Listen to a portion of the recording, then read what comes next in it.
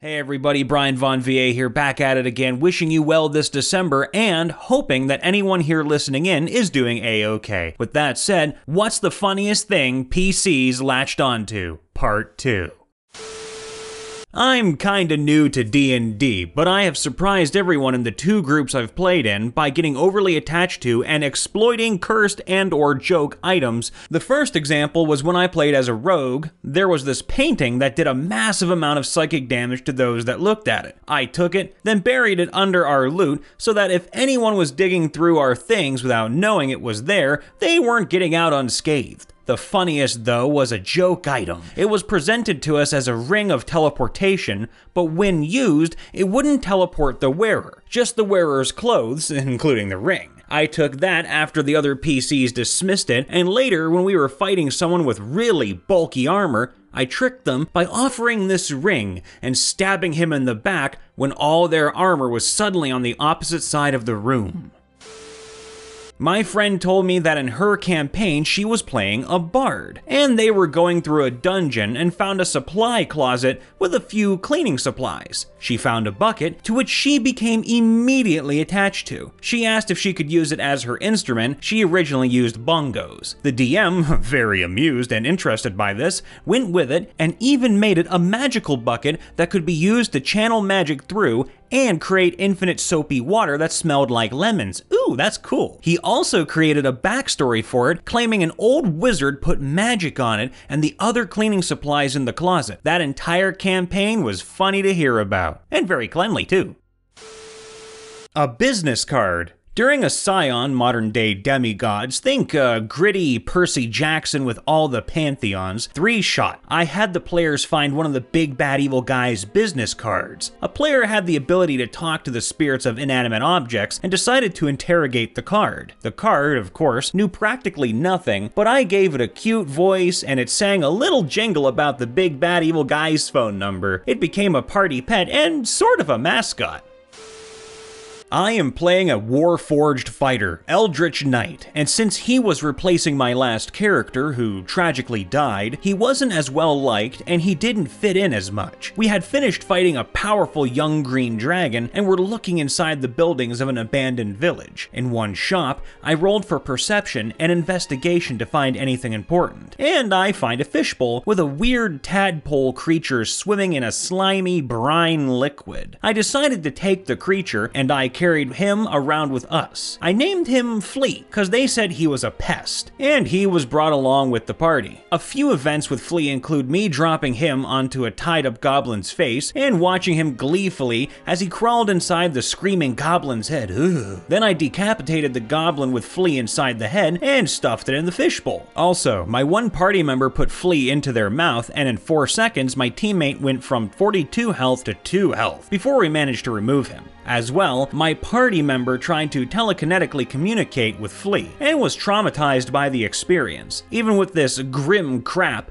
my character adored Flea and protected him with his life. After the incident of my friend trying to eat Flea, which was caused by a huge argument of what we should do with Flea, I realized what I had to do and threw Flea and the fishbowl at a tree, shattered it, and let Flea die. Turns out, Flea was a mind flayer tadpole, young versions of the freaky scary octopus people that crawl inside a creature's body and turns them into a mind flayer. Kinda messed up. But even worse, when my friend telekinetically communicated with Flea, he didn't talk to Flea. He talked to the hive mind that was in control of all the mind flayers. And the sheer power of this brain mind that controlled the mind flayers left him traumatized and mentally damaged. We were about to finish the final mission, and I'm carrying Flea around with us for some reason. Although our DM said he has possible plans for my character having a pet when we begin our next campaign, with the same characters. So yeah, I was carrying a baby mind flayer and didn't even know it.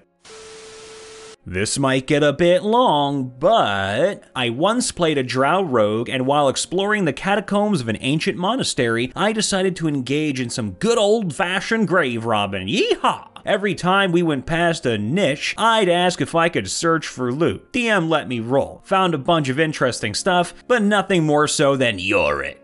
See, I rolled low, and the DM couldn't think of anything, so he just said, "Yeah, no, there's nothing there but old bones." So I said, "I'm going to take the skull." DM was confused, but shrugged it off. Later, we needed a distraction to get past some Draugr, so I threw the skull down a corridor, and they went to investigate the noise. On our way back, the Draugr were gone, so I decided to retrieve the skull. After that, I just kept it on me and used it for various things, like one time we had to hit a button on a wall on the other side of a room without moving, and it was magically protected against arrows. Another time I used it as a bargaining chip while haggling with a halfling guide over renting his mules to help us over a mountain pass. And I was able to convince him that the skull was the most valuable thing I owned, and then I sleight of handed it off of the stump he'd set it on back into my pack while he got the mules that we stole. Eventually, the rest of the table nicknamed the skull Yorick, and seeing as my PC wasn't the sanest of the party, whenever the DM would tell me things in relation to rolls I'd made that my PC had no right knowing anything about, he'd start talking with the skull. The exchange usually went like this out of game. "I'd like to roll to see if I know anything about this." "Okay, roll history." 17. "Yeah, so you know that long ago a curse was placed on this land." In-game, however, "What's that, Yorick? You know about this place? It has a curse?"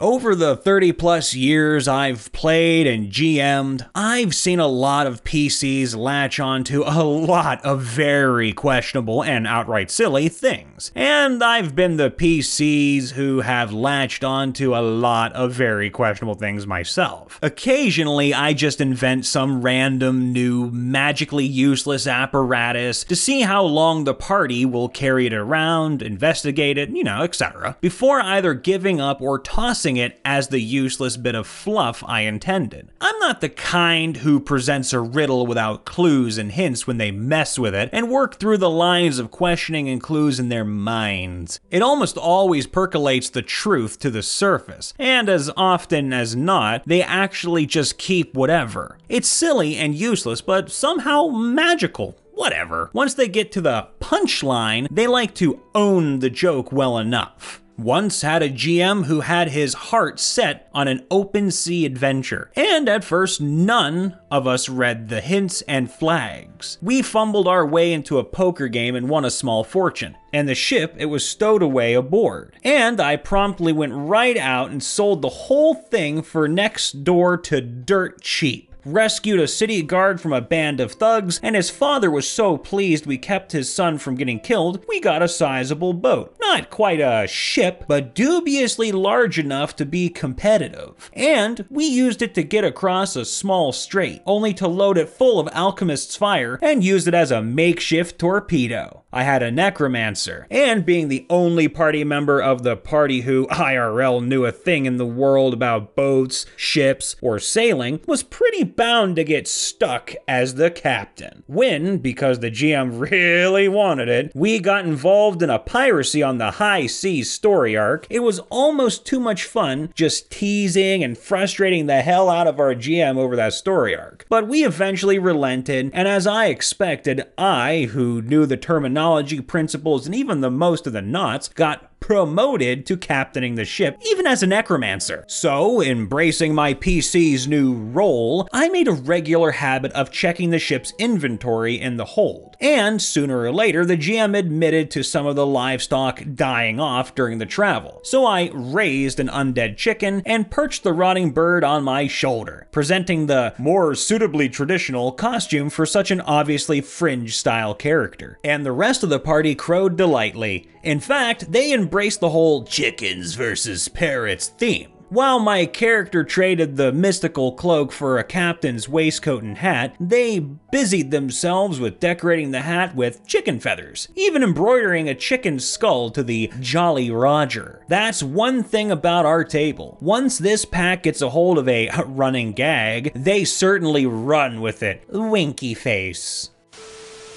I was with a random party at a convention and we were playing a Fallout RPG one-shot. We don't hear many stories from them. I was the guy trying to eat every spider I came across because I was just that hungry. Eventually, as we get into town, I went dumpster diving and found a rad roach. I rolled a nat 1 to eat it, so I actually tamed it.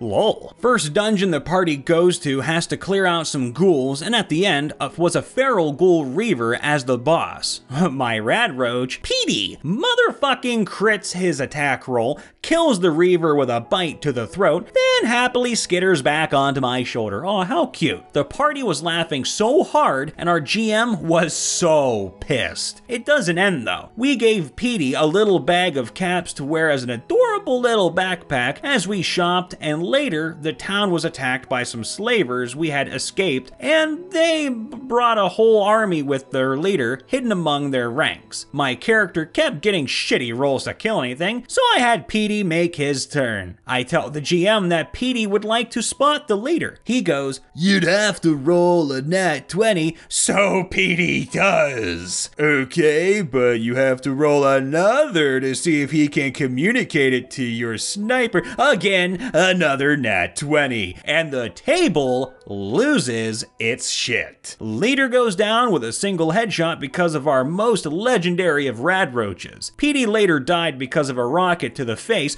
but because our tale was so legendary in that convention, a couple of others who played the same game at different tables took all their luck points to revive Petey, and now he is a glowing mutant legendary rad roach that will forever live with my PC.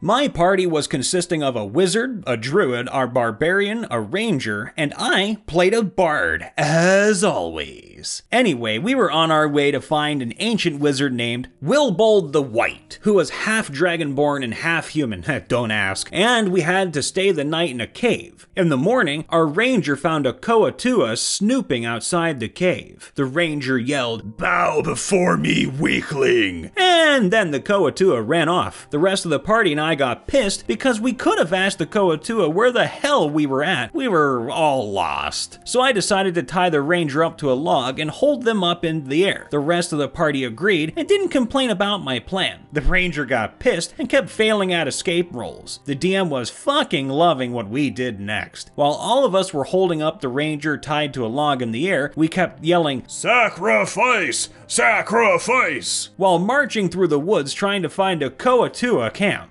Anyway, we find one and threw the tied-up ranger in the middle of a bundle of coatua. All the coatuas started stabbing the ranger. I, being a nice dude, charmed the coatua king and got him to give me the ownership of the other coatua. Of course, I rolled a natural 20. I made the coatua kill the ranger and then breed with each other until death. Some folks say it was a dick thing I did, but I think say never fuck with the bard.